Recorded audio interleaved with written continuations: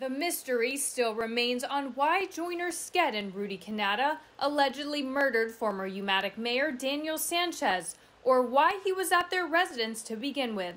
According to his son, Lawrence Gofigan Sanchez, his interactions with them in the past were very limited.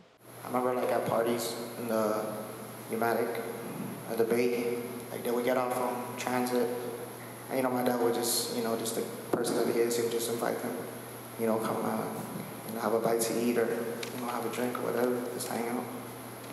So that's the times that I seen him with them. Okay, so you've seen this Joyner Sked with him too? Yeah, but it was just more like an invite, just come and eat, come and have a bite, and that was it.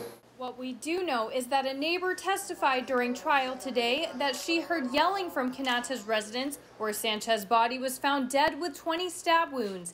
The yelling lasted for about 1 hour, and then there was silence. While the minor witness couldn't tell who was yelling, she alleged that it was a man's voice and sounded similar to her neighbor, Rudy Quinata.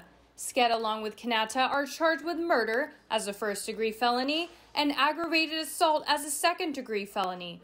The charges against Sked also include special allegations of the use of a deadly weapon in the commission of a felony.